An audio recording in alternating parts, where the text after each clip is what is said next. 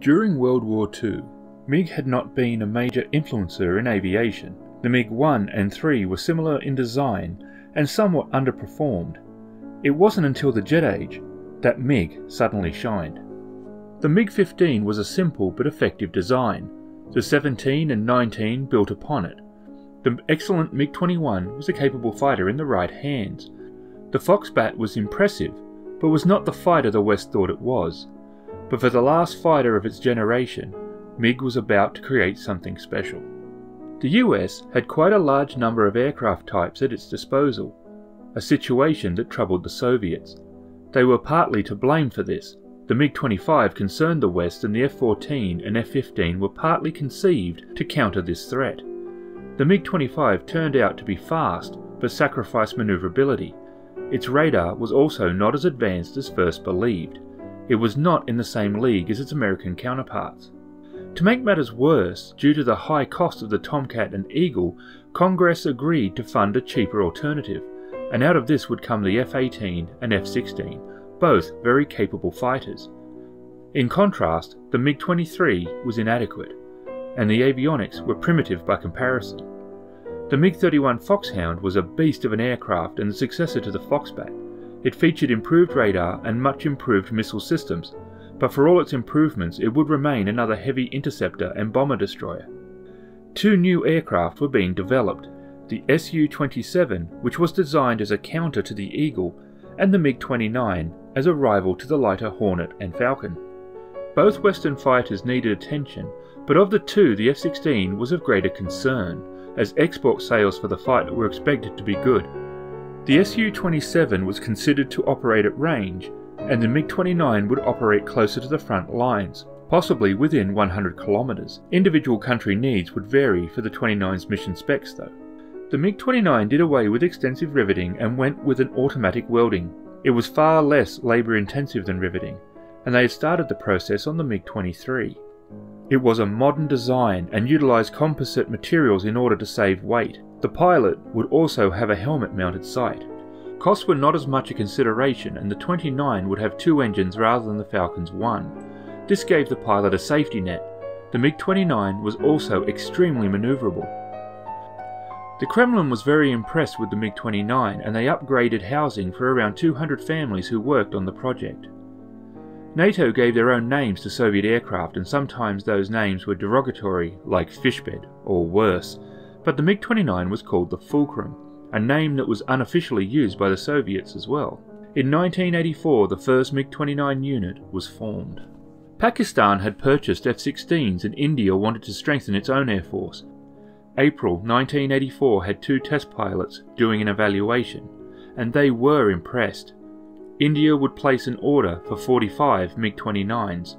In a somewhat unusual partnership given India's close ties with the West, India and the USSR had had a favourable relationship for some time. The Indian MiGs would be armed with Apex and Aphid air-to-air missiles. They did not get the more advanced AA-10 or the AA-11s, which were carried by their Soviet counterparts. The radars, however, would be the same. There were some production delays, but India was holding firm that it would not accept aircraft that were downgraded. El-Assad, president of Syria, had flown to Moscow to try and receive 80 MiG-29s for immediate delivery. Moscow had planned on their arrival in 1987. The Syrian MiGs would have less advanced avionics. The West's first real look at the MiG came in July 1986, when 6 MiG-29s would journey to Finland. Every 4 years, beginning in 1979, the two nations would send each other some aircraft on a goodwill tour. The MiG-29s were unexpected, as the Soviets had never revealed new designs in this way before. The fighters would put on a series of impressive displays while they were in Finland. Sweden would intercept several MiGs over the coming months, and one such encounter revealed the AA-9 missile. This was carried only by the MiG-31 before. The West considered the MiG to be a capable fighter. The radar was thought to be more advanced than previous fighters, and it did feature full look-down, shoot-down capability. It also features IFF, which is vital if you're going to launch missiles beyond visual range. The canopy gives good visibility, but is far more tapered than those on the Falcon. The wings are excellent, and while they have a small drag increase at supersonic speeds, they provide increasing wing area. lower wing loading as well as an increase in lift. This all adds to its manoeuvrability. This can be seen at high angles of attack, which is a popular manoeuvre at airshows. The gun is located slightly in front of the pilot on the left side. This will certainly help with aiming, and all modern fighters now follow this principle. The Fulcrum's engines were initially rated around 18,000 pounds of thrust and used afterburning technology. Its thrust-to-weight ratio was excellent, and it was capable of impressive acceleration as well as rate of climb.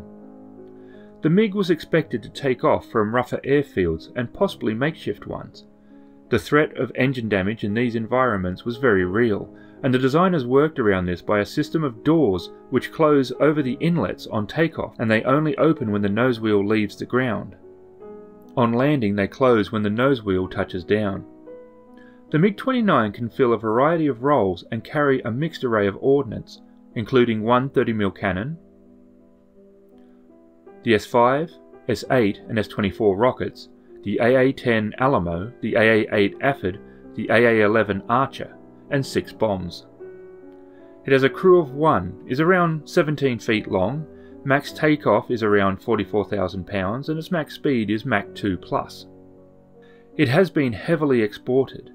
Users include Algeria, Azerbaijan, Bangladesh, Belarus, Bulgaria, Chad, Cuba, India, Iran, Kazakhstan, Malaysia, Peru, North Korea, Poland, Serbia, Slovakia, Sudan, Syria, Ukraine, Uzbekistan, Yemen, Czechoslovakia, Romania, Hungary, Yugoslavia, Iraq, Moldova, and Germany. The MiG-29 has also gone through extensive upgrades through the years, as well as a score of variants which have given it a lasting staying power which is impressive in the modern jet age.